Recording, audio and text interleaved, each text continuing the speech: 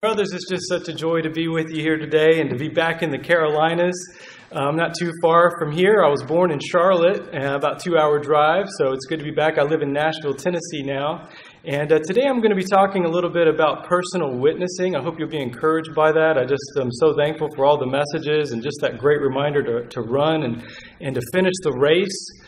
About 2007, I came to a point in my life where I just surrendered everything to the Lord. And God filled me with His presence. And in that moment, I realized, you know what? Heaven is real. God is real. And I don't want to waste time. I want to store as many treasures as I can in God's hands. And so to do that, I found out very early on that I would have to abide in the vine. God says in His Word in John chapter 15, verse 5, if we want to bear fruit, what's our job? We've got to abide in Him and Him in us, because He says so clearly, guess what? Apart from Him, we can do nothing, right? And so it's got to be about Him. God moved on my life very quickly. I remember about a year later, I joined the Gideons International, had no idea what God was going to do in and through that work for me and all the great blessings that I would get to experience. I was a busy guy running an insurance agency, just getting it off the ground, had about 9 agents, and I thought, man, I don't know how much I can do in all these activities, but if nothing else, I'll get my hands on some of these testaments and give them out and let God use me in my daily life and my walk with Him in the course of my normal business. So I remember I got one of these and I said, you know what, God, I'm gonna just share the gospel. You give me these opportunities, I'm going to go and do that. And so I had an insurance agency office in South Charlotte, kind of near the South Park area. And I went on my lunch break and I said, okay, God, I got the testament. If you'll show me who to give this to, I'll do it. And I went across the street into the grocery store, and they had kind of a deli counter there. And I just walked into that grocery store. And brothers, if you could have seen my eyes, they were about this big, because I'm thinking, who is it, Lord? Who do you want me to give this to? And I go in there and I get my sandwich and I'm looking around. I go to check out at the checkout counter and I'm just continuing to look around. And by the time I left, I just felt disappointed. And I got to thinking, man, did I miss it? Did I miss that opportunity? Did I overlook that chance to share the gospel with someone that God had put in my path? And I'll be honest, I went out into the parking lot and I'm walking to my car and I felt totally discouraged. And I just thought, man, that's a bummer. And I almost go to my car and I'm opening up the door handle on my car door. And I want to share with you what God did in my life. In that moment, I felt compelled to turn around. And when I turned around, I locked eyes with this man coming out of that grocery store. Now, he must have been 100, 150 feet away. I mean, he was far away, but I immediately knew him. And so I got nervous. I started thinking, oh, Lord, you know my heart, you know my strengths, my weaknesses. I don't want to mess this up. So I put my sandwich in the car and I got my testament and I start walking over to this guy and I'm praying. And I'm saying, Lord, you're going to have to take care of this. And by the time I caught up to him, I was probably about 2 aisles over in the parking lot. And to make matters worse, this was a big guy. And I'm kind of a smaller guy. And I'm thinking, man, this is already nerve-wracking. I don't know what to do. But I'm just praying and I kind of tap him on the back of his shoulder. And he just turns around and looks at me and gives me this weird look like, what do you want? And so I just looked back up at him and I said, sir, I just have a gift for you. I want to give this to you. It's a copy of the Word of God. And he took it. And I thought, oh, thank you, Lord. Praise God. But you know what? In that moment, the Lord began to deal with me. And He said, Reza, keep going. And so I said, hey, I want to show you something. Let me share something with you. And I just walked him right through the back of the Testament. It was so easy and simple. I just said, hey, let me share with you that God loves you.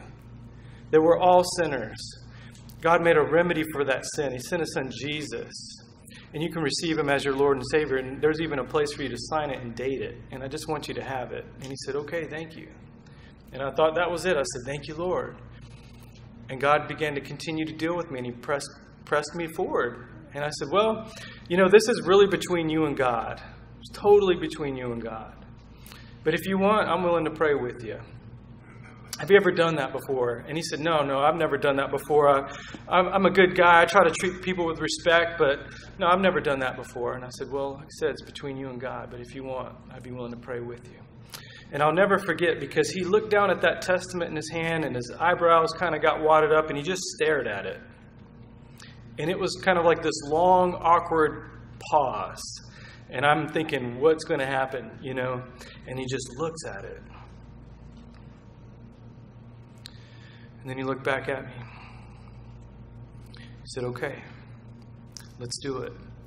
And right then and there, we bowed our heads in the middle of a busy grocery store parking lot with people pushing grocery carts and cars driving by.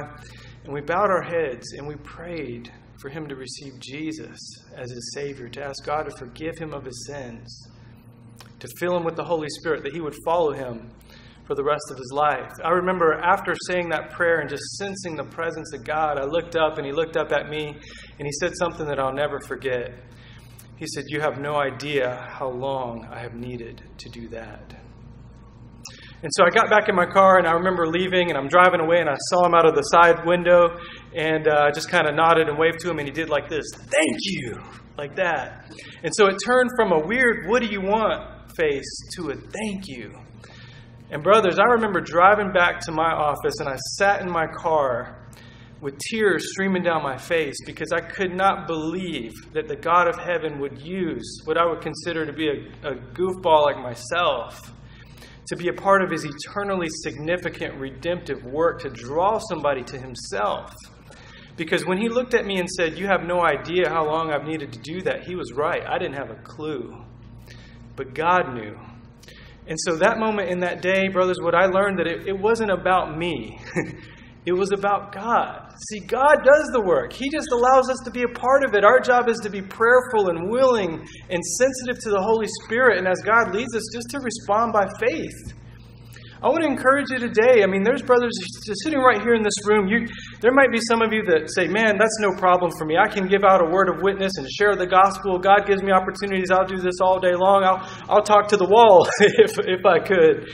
But there might be other brothers in this room that you might think, "Man, that's hard.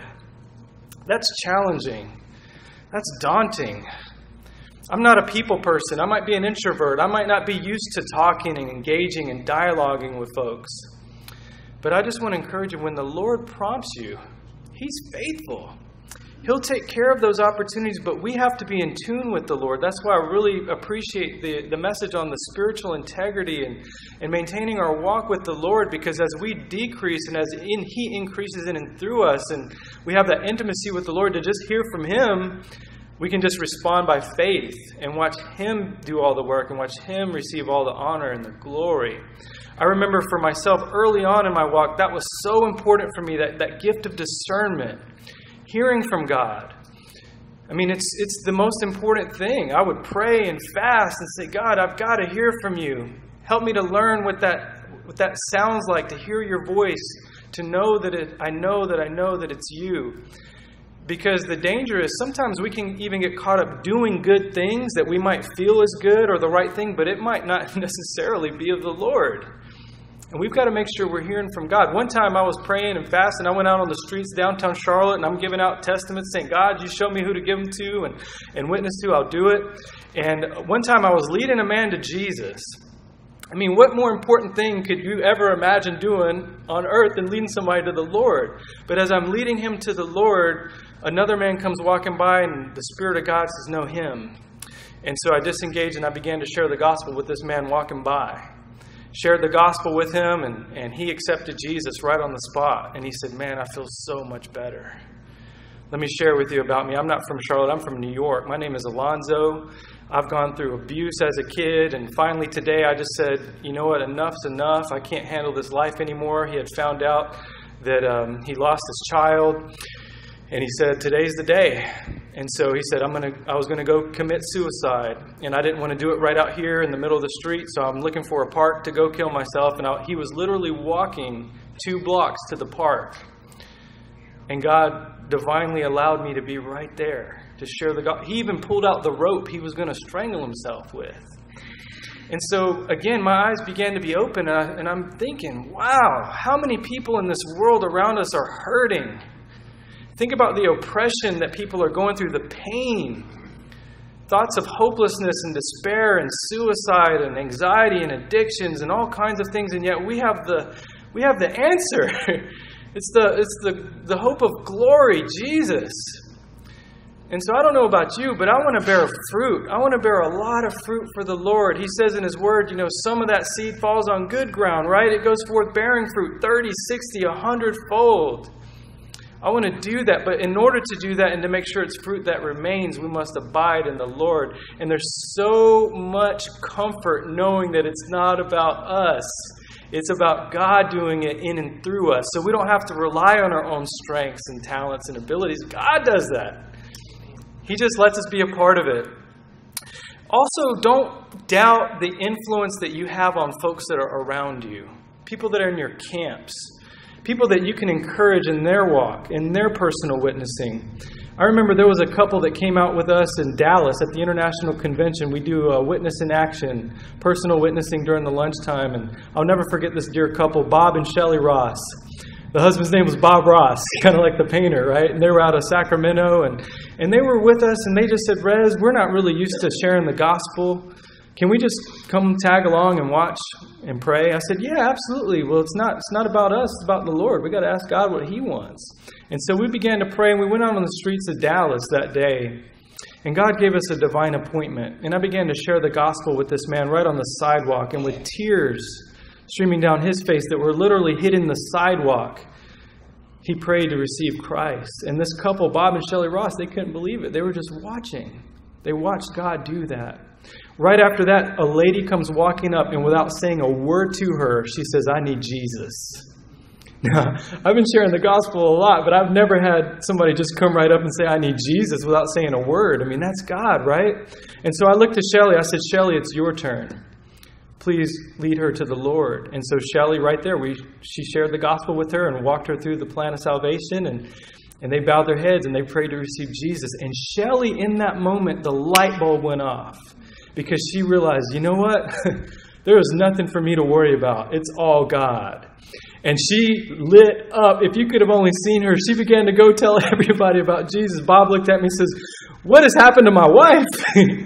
And she got the fire because, again, she realized that it wasn't about looking inwards. It was about looking to the King and watching Him use her. Since then, she's gone on to launch her own street ministry in Sacramento, California. And I just get humbled and excited to see how God grows others that He allows to be put in our path. So I just wanted to encourage you with that. Don't doubt not only your walk and your testimony and how God can use you, but also how He might use you to help pour into others.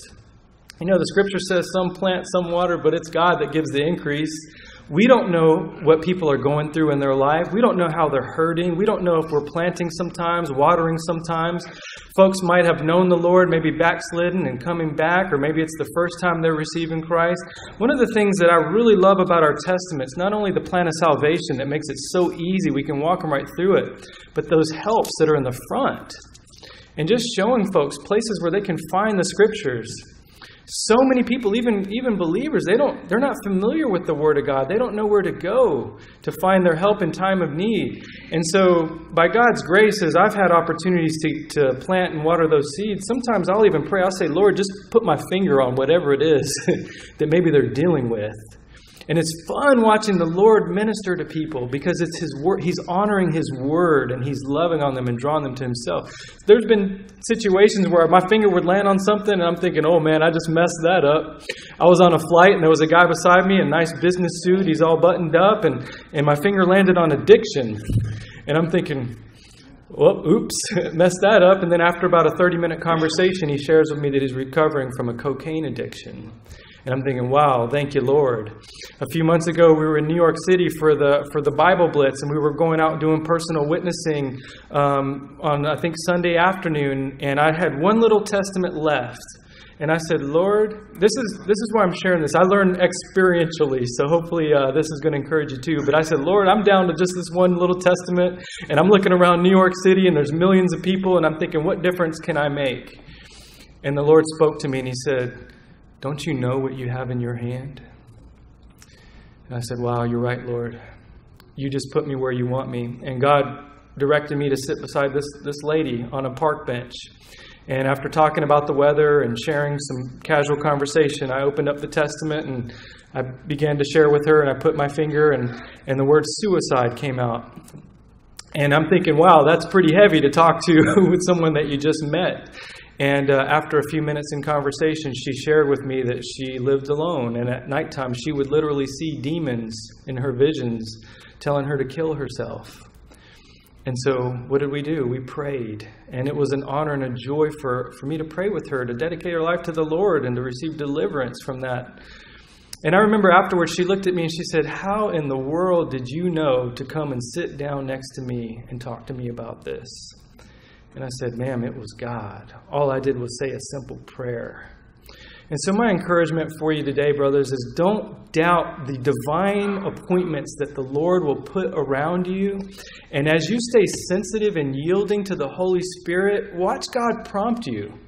And watch that journey that He'll take you on. I mean, it's beyond our imagination how God will use us, not because of us, but because of His love for others.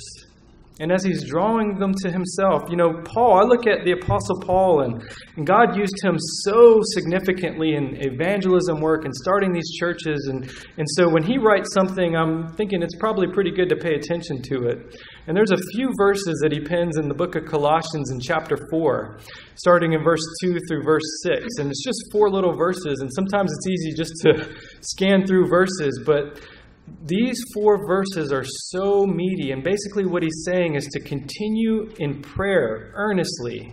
And then he basically outlines his personal prayer request, and then he says, "Pray for me, that God would open a door for the revealing of the mystery of the gospel, for which I'm in chains, that I might speak as I ought to, that I would walk in wisdom towards those that are on the outside, redeeming the time, that my speech might be filled with grace and seasoned with salt, that I would know how to answer each one."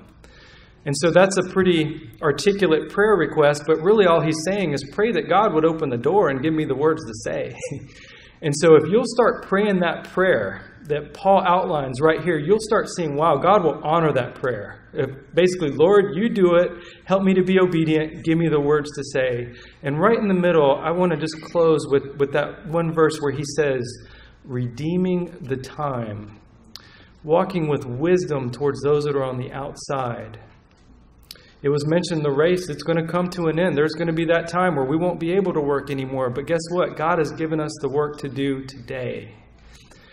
Moses in Psalm 92, "Lord, teach us to number our days that we might gain a heart of wisdom."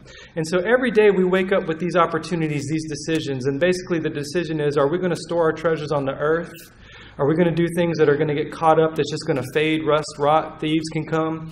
Or are we going to be serious about storing our treasures in God's hands?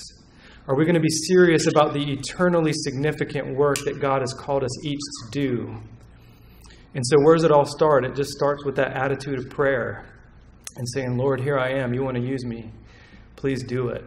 And as the Lord moves, just watch Him. Watch Him glorify Himself. I'm addicted to it. I mean, it is so much joy just watching the Lord reveal Himself to other people and just getting that front row seat, the Holy Spirit moving on folks. So may God bless you. May God give us many, many opportunities, maybe even today, maybe tomorrow.